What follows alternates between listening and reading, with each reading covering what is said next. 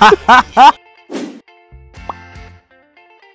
think Italy was good. We obviously got to the final and lost, but we had a good time out there, didn't we? Three weeks I think it was. Good set of lads, a lot of lads which are here now, so it was good. Hello, I'm Owen Farrell. I'm going to take you into the England Junior World Cup camp.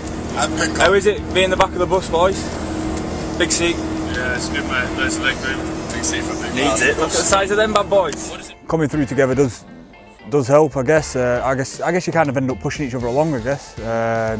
Knowing these lads, knowing them when they do go back to the clubs and seeing everybody doing so well, I guess pushes you on to do well at the same time. Mako actually looks older there than he is now. We're finished now. We just walked like an hour from the station.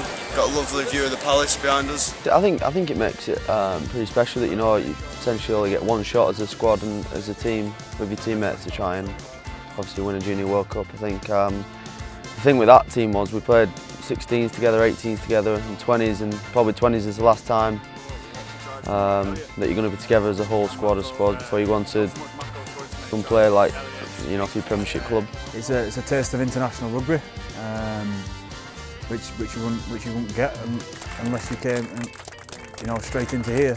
It's the lads that are the best at your age group, and when you're that age, especially 16s and 18s, you don't get to play against older lot, so you're playing against the best of people that's your age. So I guess it's brilliant.